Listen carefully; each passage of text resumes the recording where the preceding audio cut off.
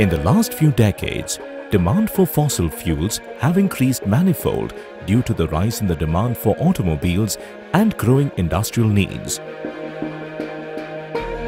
And the demand only seems to be growing, while the supply is getting depleted fast. Add to this the problem of pollution.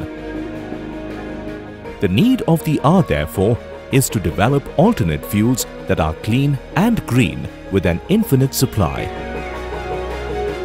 A car that runs on salt?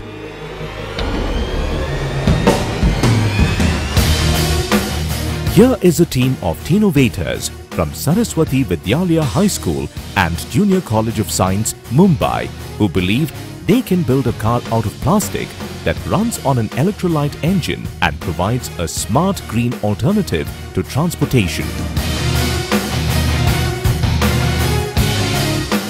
The electrolyte engine uses sodium chloride or common salt and therefore reduces pollution.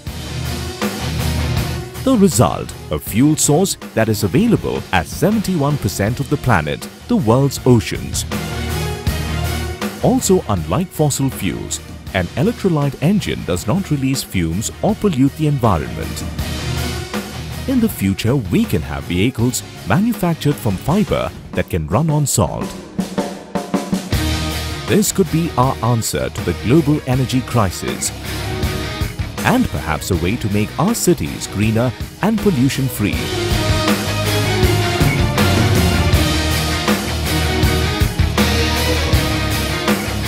Meet the Teenovators from Saraswati Vidyalaya High School and Junior College of Science, Mumbai.